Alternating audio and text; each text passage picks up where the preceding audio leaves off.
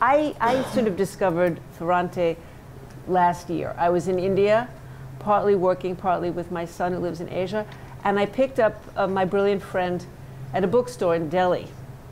And I took it with me as I traveled, and I couldn't bear to be parted from it. And in fact, separation anxiety is one of her great themes. The visceral attachment to the body, often of the mother, but or a surrogate person. So I started with my own separation anxiety about Ferrante, and when I got back to Delhi, you have to go back and forth, I got the next volume. And I gave the first volume to a friend, which I then regretted because I was desperate to have the complete set. So her publisher eventually sent me another copy of the first volume. And on it went. I didn't get to the early novels, of which this is the first, till after I had read all of the 4 volumes in the tetralogy. And then it sort of was interesting as a critic to do it in reverse, rather than starting at the beginning and working your way through. And I read this in Italian. I was invited last summer, sort of 4th of July weekend, to a literary festival called Le Conversazioni, which takes place every year on Capri. And it was very pleasant, and I had a very interesting talk with Edna O'Brien. And then I had 3 days in Naples on my own, and I was alone there. It was 100 degrees, and the city was the kind of seething, boiling, invasive, overwhelming Naples that she writes about. So I went on a Ferrante pilgrimage, and I went from place to place that she had mentioned in the novels. And I walked the mad peregrinations in this book sort of was, without anybody following me or looking for anybody, was sort of what I did in Naples. And one night I walked for 4 hours the entire distance across the city, and down that stretch of the sort of corniche along the waterfront that she describes, with the storm crashing and the waves breaking and the grand hotels all lined up in a row.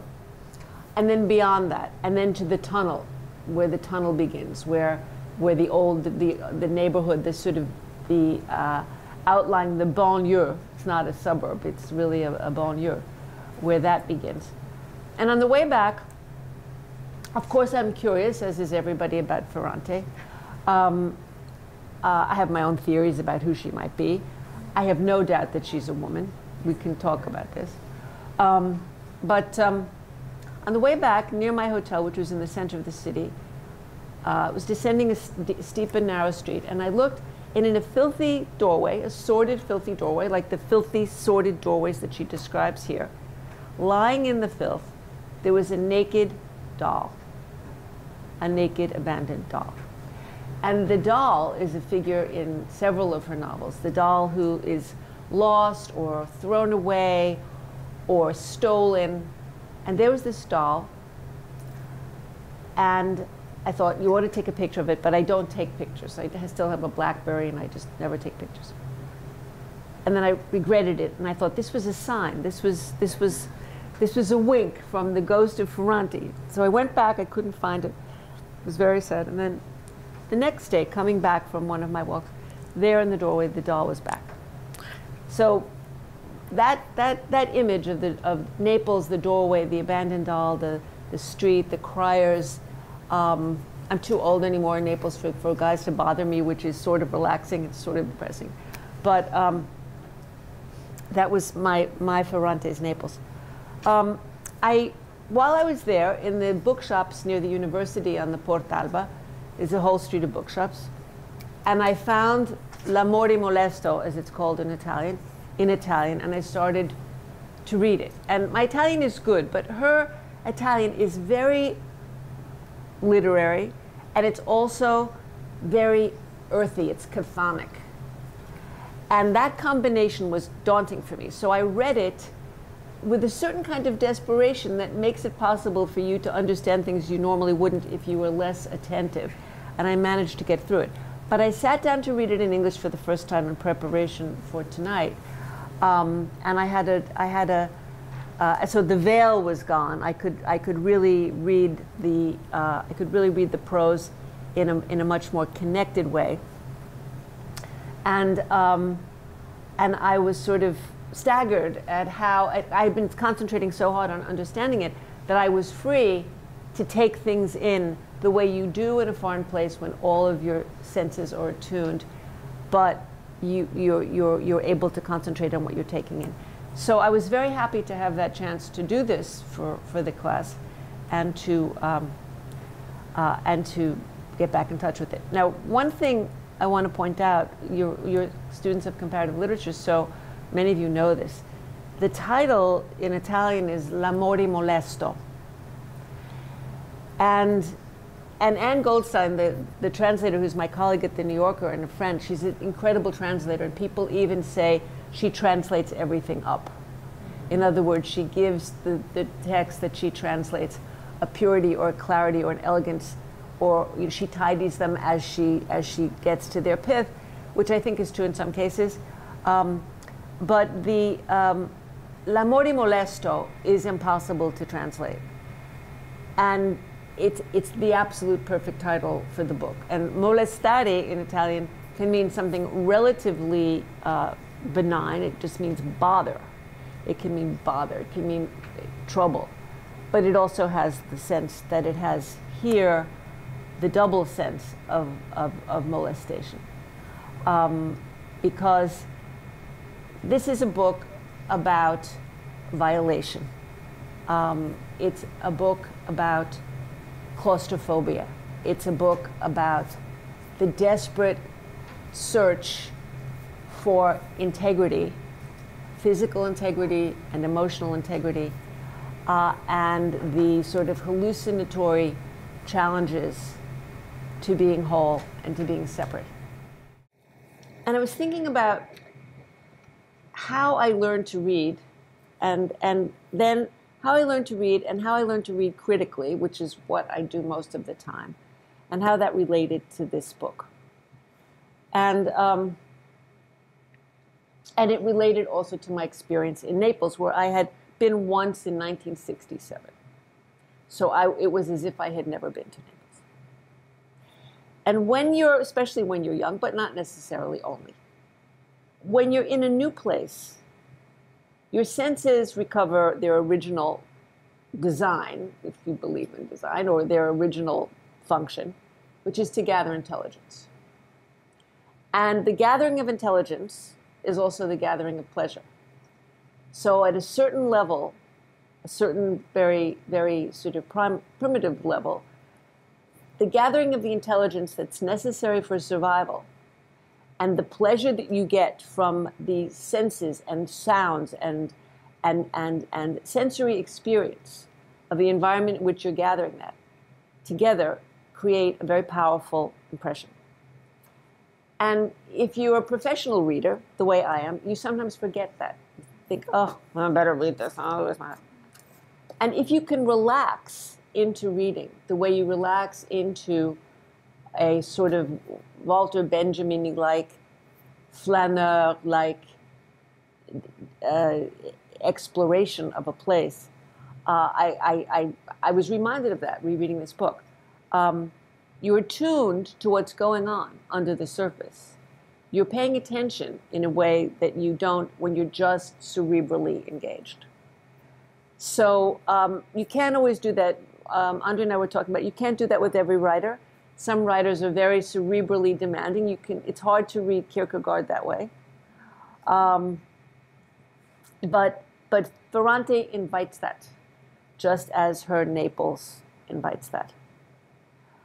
And then there's something else that I'm working on, a profile of a Chinese couturier, which is really a story about the new China, the new rich, the disparities of wealth, the desperate search for an identity of young Chinese, because modern is really a synonym for westernized, and that they're trying to sort of get it.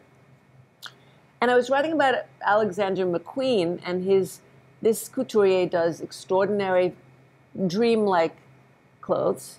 And I was thinking about McQueen and the way he works. And they both, to some degree, and Ferrante, it's silly to compare it to a dressmaker, but nevertheless, they work the way a dreaming mind works. And a dreaming mind, I think there's a program that it runs when we fall asleep, but I'm not going to get into the neurology of it. My degrees in neurology come from Trump University. It needs to draw out and release the toxins of suppressed instinct.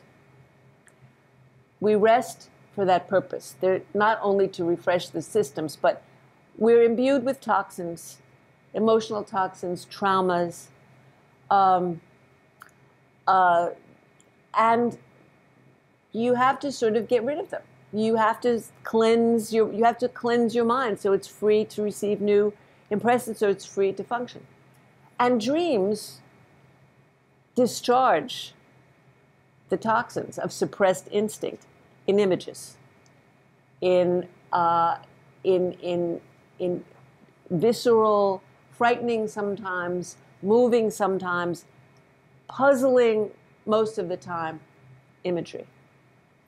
In a dream, as we know, time is collapsed.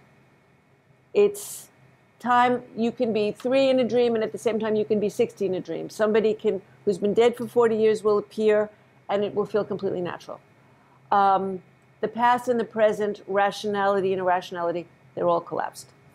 When I read this book, I realized to what degree this book is a reflection, is a sort of mirror of that dreaming mind, and to what degree as well she reproduces the terrible claustrophobia of a bad dream, but also the marvel of it.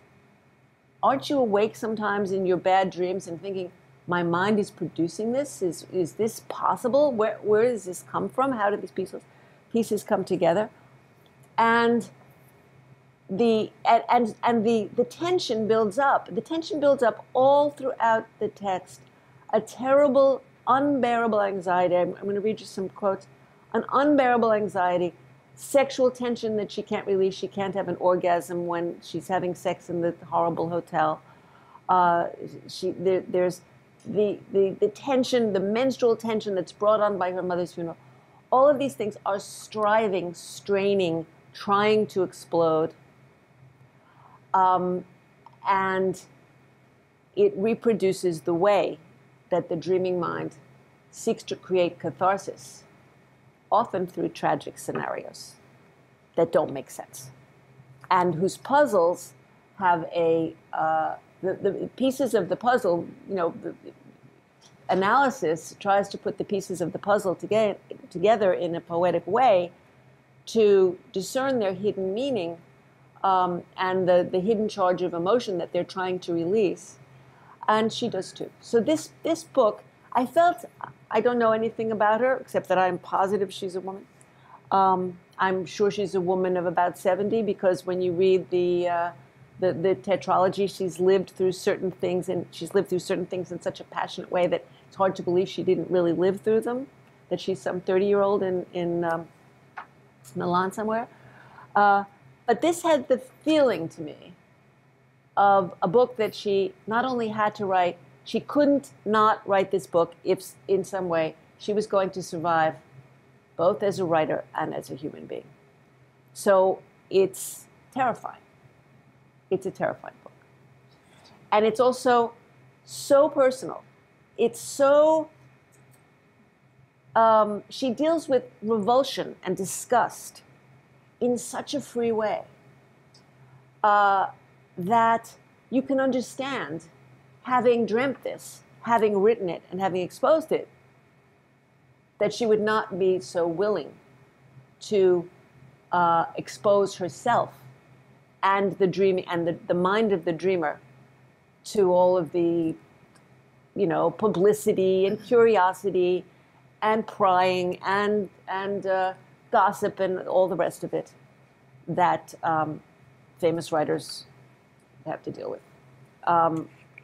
So I don't think she should tell anybody who she is. I wanted desperately to do a profile of her, and the New Yorker basically said, well, if she won't sit down with you, then we can't do it. And I thought, no, it's not. That's not the important thing. She will engage you in an email exchange, which to me seems as intimate a way. And what more anonymous communications do you have than with a stranger on a train? You're never going to see them again. You don't know who they are. You don't have to exchange names. I thought that would be possible with her. But I think after this book, you understand why Ferrante, whoever she is, doesn't want to give up her anonymity.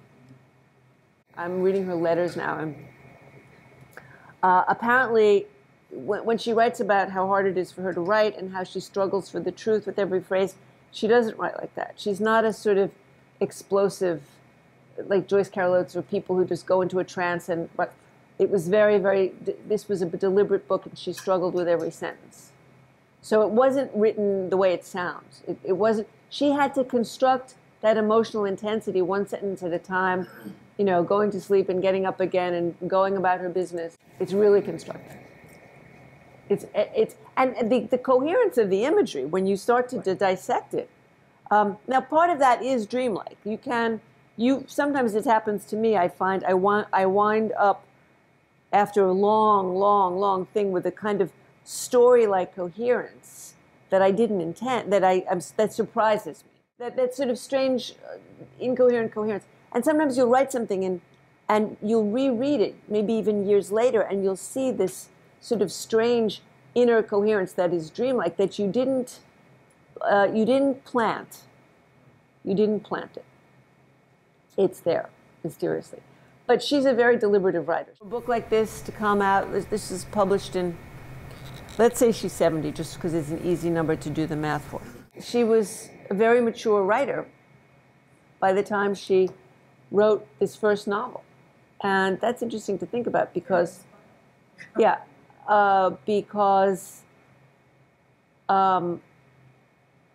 also wonder what she wrote and didn't publish, if anything. You also wonder what she had been writing. And you also wonder if the death of a mother, that would have been a plausible age for the mother of a woman now 70 to have died. And around that. And so you wonder what personal upheavals unleashed this, even if it's not unleashing in the sense of the actual method of, it's not an unleashed writing, but it certainly unleashed emotion. This is a book also about fateful undertows. And they're literal undertows. There's the sea that is pulling her, her mother out. We don't know if the mother actually committed suicide. At one point at the end, she thinks she just went for a swim and went too far. There's this undertow, the undertow of the sea. There's the undertow of the crowds. There's undertow of these crowds in Naples that shove her onto the subway, and then they prevent her from getting off, and they push her along streets. And she's pulled along by Puledro, and there's the tidal flow of menstruation, the tidal flow that governs a woman's body.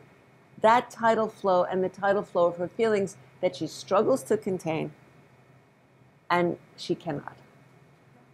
People who write books from the point of view of children have a hard time. How really does a sophisticated writer wanting to do a sophisticated work of literature to speak from the point of view of a child? Some great writers are doing this. This is harder.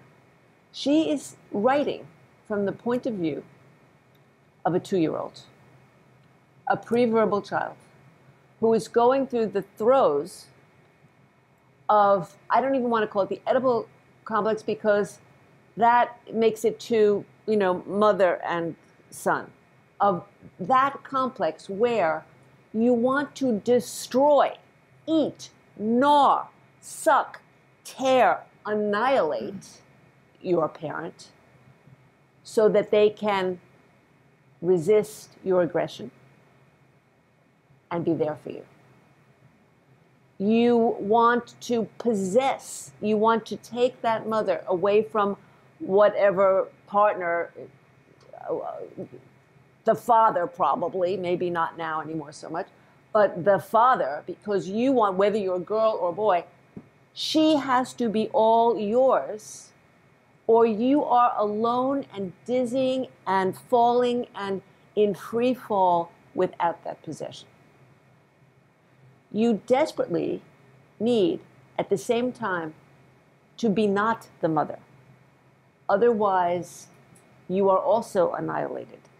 One of the reasons you reject her and push her away and is you are not her. There has to be a you and an I. And one of the first children are insane until a certain point. I mean, not clinically insane, but they live in a world of sort of where rational concepts and don't yet reassure them. And one of the first rational concepts that a child who is raised with a good enough mother gets is the other. And the self and the other. That is one of the moments, when that happens, you are on your way to personhood. And there are many parents who, for whatever reason, inhibit that or screw it up or interfere with it, and then you're not on your way to personhood. You're probably on your way to a lot of trouble in your future object relations yourself. And what I find extraordinary about Ferrante in this book is she is writing about that. She's writing, her character is 45 years old, but her character is 2. Anytime her mother is not focused on her as a child, she is sure that her mother is taking pleasure from which she is excluded, that another body, her mother is in contact with another body that is not her body, that her mother is being happy with another person who is not her. And she locks herself up. She recreates the claustrophobia. I don't know, I don't want to be too Freudian about this, but she does recreate the claustrophobia of the womb in that little storeroom where she locks herself up to wait for her mother, as if she needs the dark space of a womb to reassure her of this broken connection. And, never having outgrown this in a way, she comes back to it when she goes back to Naples to find out, in fact, how her mother died. The violence, the accepted violence in this book, which runs throughout all of her books, is something that, by not flagging it as unexceptional, she is giving you an even more terrifying sense of its power. But some of so this Oedipal drama, let's forget that Oedipus was a prince and his mother. This drama that all 2-year-olds have, 2 and 3, 1.5 and 2, is extraordinarily embodied, truly embodied in this prose. She says, "She transformed my body into that of a wizened child. With her, I could only be self-contained and insincere." Now, that's when her separation has become too extreme, because she can't negotiate separate and together. This is a woman with extreme problems with intimacy. That's part of the drama that's being described here. Then she says, one of the most sorry lines, tragic lines: "No human being would ever detach itself from me with the anguish with which I had detached myself from her, only because I had never been able to attach myself to her definitively." I mean, I don't think all of psychoanalytic literature contains an expression as concise and powerful as that, of the separation anxiety, of attachment disorder. It's really masterful. Tetralogy, My Brilliant Friend, and the 3 other books, is the story of a different but Delia-like woman who manages against every odds to get an education that enables her to move into a world of cultivated people for whom this barbaric tribe, it's like the Eloi and the, what is the in H.G. Wells's, this like some sort of tribe of troglodytes is how she describes sort of these Neapolitans. And there's a wonderful description here, and it's so clear about the two worlds. The world that she has temporarily left, moving to Rome and getting an apartment and getting a normal job and cutting her hair short and being sort of, she sounds sort of like a very kind of boyish figure. So she's in the hotel, and she's waiting for Puledro, and she looks through the window at the banquet. She says, "There were at least 200 people. An evident disparity among the diners struck me. Some were restrained, intent, ill at ease, at times ironic, at times accommodating, in general soberly refined. Others were flushed, moving restlessly between food and talk, their bodies laden with everything that might signify the possibility of expense, of streams of money. It was particularly the women who synthesized the differences between their men.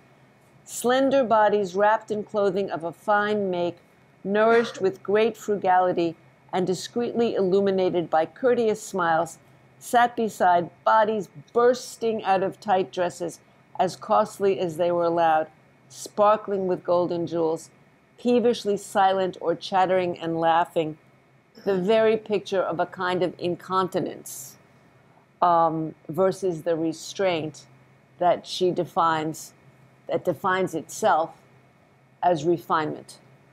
And these two sort of atmospheric levels, one suffocating where you can't breathe, and the other sort of the refined, clean, alpine air of privilege, is one of Ferrante's great subjects. And she refuses as a writer to use dialect, I think, on purpose. She's not going back there that way. It concerns the distance that she tries to take from this world whose violence is expressed in dialect, and almost every reference to dialect goes with obscenity. The most obscene, the most brutal, the most this, dialect. The sound of obscenities uttered in dialect, the only obscenities that could fit together sound and sense in my head in such a way as to make concrete a sex that was troublesome in its aggressive, pleasure-seeking, and sticky realism. Every other formula outside of that dialect seemed to me insignificant, often light-hearted, pronounceable without repulsion, softened in an unexpected way, becoming a kind of rustling against the roller of an old typewriter. Typewriter's another machine. That's one sentence. It's the only sentence in the book like that. And I think she's giving you, again, it's a sentence that expresses this undertow, this sort of terrible tsunami-like undertow that she's constantly fighting, the undertow of the dialect, the undertow of the violence, the undertow of the menace, that's on purpose. That was not just she forgot where to put the period. The mention of the typewriter, I think, as one of the machines, the sewing machine and the typewriter. I don't think the coffee machine is in this category. They're the mother's work, her attention to the female body, the way she makes the clothes and cuts the patterns. The flat paper of the pattern and the flat paper of the page that have to summon up real life are very connected for Ferrante and connected to her mother. And her mother, of course, is not an artist, although her father is. And so there's a sort of strange triangulation between Ferrante, the writer, the mother who does these designs out of, evokes the body, embodies characters in her cloth, and the father who tries and fails to embody the real woman, to summon a real flesh and blood woman on the canvases that he obsessively paints. And that's also a sort of Oedipal triangle in this book. Ferrante, she's denuding, or no, she's stripping them. She's laying them bare in their most private places. I mean, I don't know of another important novelist who writes about menstruation. I can't think of a novel in which menstruation plays this kind of role. People may get their period. Can anybody think of one? I don't know. It is a nightmare of terrible anxiety, that exposure, the incontinence, horrible things coming out you. Still have nightmares about it. This is a book that takes back a lot of power in a very risky way, that claims a lot of power. And it's very transgressive. All of this stuff about the menstruation and the vomiting and touching herself. And I think what's really transgressive, I want to throw this out, is the incestuous sexuality of little kids. I actually can't think of another book that is so frank about it. And it's something that is really taboo. I mean, people have written, Almodovar is a guy, men have written about their sexual passions for their mother. It's somehow not as appalling. But of course, it's the same. Little kids they don't know whether they're girl or boy initially. I think it's erotic. I think it's that polymorphous, perverse sexuality of little kids. It's sexual. I mean, if you've had a child and you've nursed a child, it's not sexual, but it's definitely it's an erotic. It's an act of incorporation. It's an act of penetration, incorporation. It is very erotic. She writes about it with more boldness, with more freedom. And again, that's another reason that I have to wonder if she feels she might lose some of that freedom to the tidiness of these nice, ironic, refined people with their lovely clothes, and irony itself is a form of containment. As you pointed out, there's not much humor in this book. It's too primal to be ironic, and irony itself may be one of those literary cultivated devices that she's deprived herself of for that reason. So the play between incredible primitiveness and refinement goes on in all of her books. Can she escape it? Is she a fraud? This doesn't come so much to play here, but in the later books, the sense of fraudulence. And when she breaks into, she's very careful to speak proper Italian. This is another big issue in this book. She speaks proper Italian as a way of asserting her otherness and the undertow of the dialect pulling her back in. Proper Italian otherness. And then sometimes she reverts to dialect, and it's always very conscious. She buys a sandwich in dialect. She talks to the old guy who's guarding the children in dialect. She sees herself as another person when she speaks dialect. The mother comes to visit her, and so the mother tries to speak proper Italian, and then the mother reverts to dialect. So these reversions, regression. What is more of an undertow than regression? So I think that that has a lot to do with it. I just wanted to go back to as we were saying, to the act of writing and the act of dressmaking and the act of painting, all of which take place on a flat surface. To measurements of bust and hips. Those measurements taken by discreetly embracing, with her seamstress's tape, embracing female bodies of all ages, became paper patterns that, fastened to the fabric with pins, portrayed on it the shadows of breasts and hips. Now intently as she cut the material, stretched tight, following the outline imposed by the pattern. For all the days of her life, she had reduced the uneasiness of bodies to paper and fabric. And perhaps it had become a habit, and so out of habit, she tacitly rethought what was out of proportion, giving it the proper measure. I had never thought about this, and now that I I couldn't ask her if it really had been like that. Everything was lost. So that's the analogy to fiction of taking the world and reducing it to paper and making it better, sort of improving it. Of course, what Ferrante does is she doesn't reduce the uneasiness of bodies. She enhances the uneasiness of bodies. She magnifies. She gives volume to the uneasiness of bodies. So there's a real play between volume and flatness, including the flatness of emotions. There's this sort of the flatness of Delia's emotions and the violence of them at the same time. So the volume and flatness is sort of just sort of a constant, it's part of this sort of constant struggle. Everything is about the impossibility of release and about the impossibility of holding in the unsayable and the monstrous. And she says this line, which is so central. I was to such an extent determined to become different from her that one by one I lost the reasons for resembling her. And this makes the ending for me very, very mysterious. She has isolated herself. She's walled herself off the way she walled herself off as a child to contain things that are uncontainable and that finally can't be contained.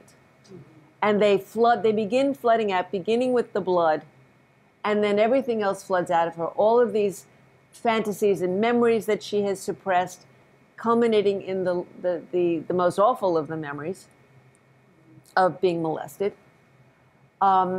She's been trying to keep this. She describes herself as this tight, muscular body, very flat, this short hair, living alone, not married, doesn't want children. Nobody will ever detach themselves from her. So she has a sort of desperate need for detachment. The primary bond of trust that you would normally have with your mother, she didn't have because she was so jealous of her mother and she suspected her mother of betraying her so with anybody who wasn't herself, that she doesn't have it with anybody. And yet she doesn't blame her mother. This is not a book. She sort of takes it all on herself. She doesn't blame her mother for being who she was. And the burden devolves upon Delia. Caserta has defaced the mother's ID card to look like her, and then she takes her ID card and she defaces it to look like the mother. Is this surrender? Or is it conquest? I don't know. I think one of the mysteries, at first I thought she cops out in the end. It's too easy. Because she merges with the mother. But I'm not sure that's what happened. The mother drowned on her birthday. Right. Spacavento. Chase the wind.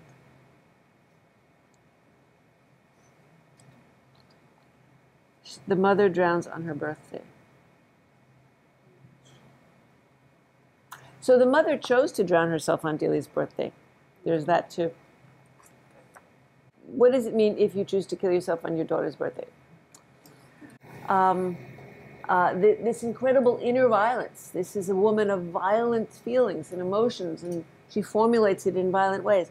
And she's the men are the father hits her, and Polledro just sort of throws her on the bed, and she doesn't struggle. This woman who's desperately struggling so hard in her relationship with her mother gives up in her relationship to men. And that was, except that she clearly lives alone and has given up on sex, or not given up, she's decided to be celibate. So she thinks of herself as old. She's 45. She said, you're too old for these clothes. That's about a deep theme that's not so primal, that's cultural in this book, also primal.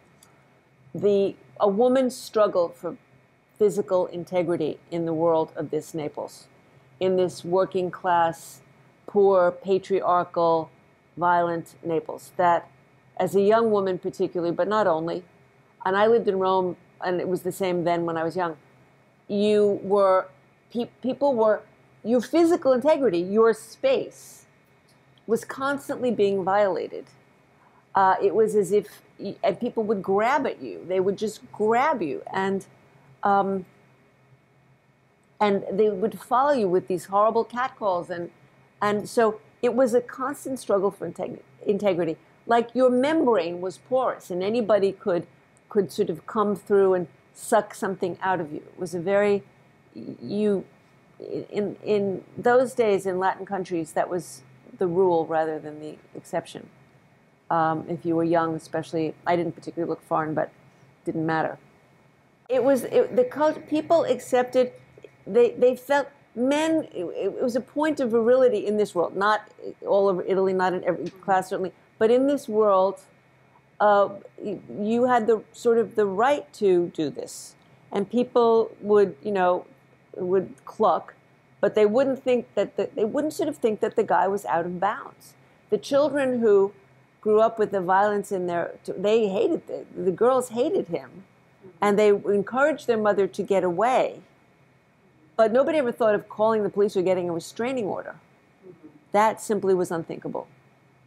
It was routine. The way violence still is against women, honor killings and this and that, routine. And honor killings were also pretty much accepted. So some of the sentences that struck me. She's drowning in undigested emotions. I couldn't, nor did I want to search outside myself. This is the expression of this terrible claustrophobia. I had Amalia under my skin like a hot liquid that had been injected into me at some unknown time. Amalia's body couldn't be contained. I couldn't hold back retching, and for a few seconds I was afraid my whole body would be unleashed against me with a self-destructive fury that as a child I had always feared. That fury, seems to me, is her own aggressive impulse towards her mother that she's so afraid of, or part of it. Or you don't even have to make columns, because there's a sort of swirling organic oneness to these claustrophobic feelings, in which she and her mother are one, and she's desperately trying in the course of the whole book to separate it, and she's losing the separation battle. And then to come back to the violence, there's the tidal flow of violence in this world. The violence that that can explode like a storm at any moment. She's just relieved that the Peledra wants to rape her, that he doesn't want to beat her up. This is like, oh, okay, I can deal with that. And the rage of the father, the brutality. And if you read the other books, this hallmark of her is the way she treats the domestic violence that was not called domestic violence. It was just, wife beating. It was called wife beating, which doesn't really, is a very anodyne word in a way. Wife beating. Well, people wear wife beaters, right? T-shirts. But she gives you a sense of it. She gives you a sense. It's more evil. It seems more vicious because it's so ordinary. It's not spotlit. She gives in. This is the world also that she comes from. This is a culture in which wife beating is normal. People don't think about it. They don't complain about it. Everybody witnesses it. He beat her the father beat the mother on buses. He beat her in the street. He was kicking her practically to death. Did anybody say anything or call the police? No, they wouldn't have called the police in Naples in that time. The women of this culture internalized the patriarchal values of the culture, and the sense that there was a terrible old saying, I beat my wife every day. Why? If I don't know the reason, she does. That was, you heard that. It's something that was said of many cultures, not just Italian cultures. It was an Egyptian saying, and it was this saying. Many cultures, patriarchal cultures, have had a version of that statement. I beat her because if I don't know what she did, she does. And so Delia has she's not guilty of anything, this woman, and yet she has internalized the sense of her wrongness. Yeah. Independent of her will and of what she really did, and yet readily appearing as needed in every gesture, in every breath. I underlined that too, and I put 3 question marks though, because I puzzled over. I'm not sure. I'm not saying it's not definitive. It's just the way our relationships with our mothers, even after they're dead, are not definitive. They inhabit our dreams. We think about them. We refer to them. We can embrace them. We can reject them, but we take them with us everywhere, and well, most places, and we do. And I don't think the end is definitive. It's sort of unsatisfying in some ways, but you're left. That unsatisfied feeling is, I think, also she refuses to give the reader a catharsis, and I sat there sort of stunned when I read it in Italian, and the hotel room wasn't 100 degrees, but Naples was, and I sort of said, "No, don't leave me here, don't leave me here." And it was the wail of Delia saying when her mother left, "Oh, don't leave me here."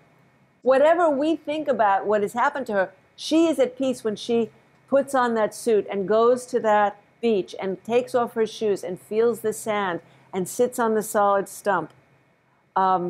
She's possessed her own story. The mother's now dead, so she can't hurt her anymore. She can't be hurt anymore. And she has to go back to the place underground, the womb, the fetid womb, and go back in there, and then come out again. And she comes out and she emerges from the womb as her mother. Has she repossessed her? It's as in a dream. You don't know. You can puzzle. You can talk about it. We can talk about it. We can have different interpretations of it. But there's probably no definitive. Each dreamer will interpret the dream differently, and but that's also why this is such an insanely personal book. And I think, ironically, the fact that she's anonymous makes it more personal. The anonymity adds to the intensity, totally enhances the intensity of the sense of you cannot know who I am because I have exposed myself. This was great. I was really, really enjoyed. You're so welcome.